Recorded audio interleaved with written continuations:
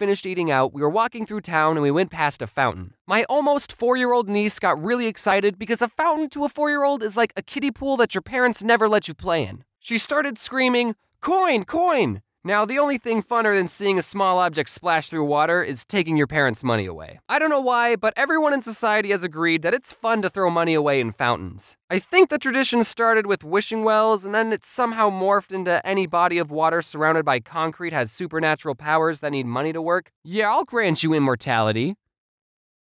If you give me $1. And what does an almost 4-year-old child even have to wish for? Unless her wish is to always stay young, I can't think of anything in your life that needs changing. I'm getting off into a tangent here, but what's even the fun part of wishing fountains? Is it the big splash? Because if so, watch this! Or maybe it's the validation you receive participating with society submerging a coin next to its coin comrades. Now I'm just like everyone else. At least with those spinny coin donation tubes, you at least get to see your coin go on a magical orbit as it slowly gets pulled towards a black hole.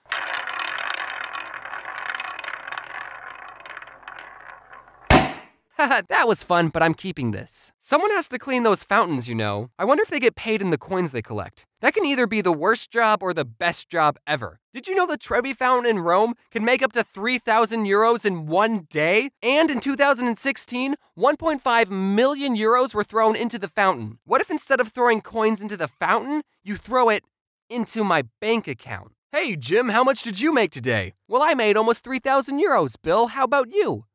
Someone threw in this big rock. I just feel like there's a better way to make your wishes come true than throwing your quarters away. I wish for a quarter. No, 2 quarters.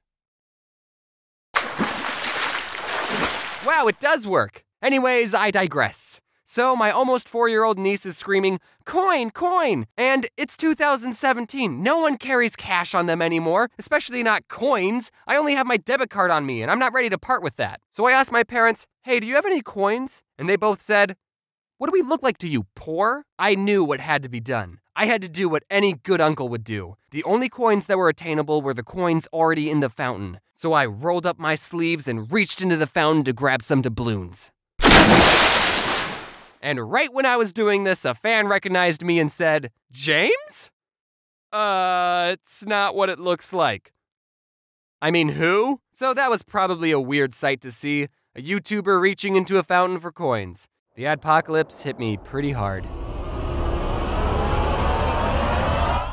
But I was doing it for my almost 4-year-old niece, all right? I got the coin I needed, handed it to my niece, and she proceeded to throw it back into the fountain. And everyone was happy.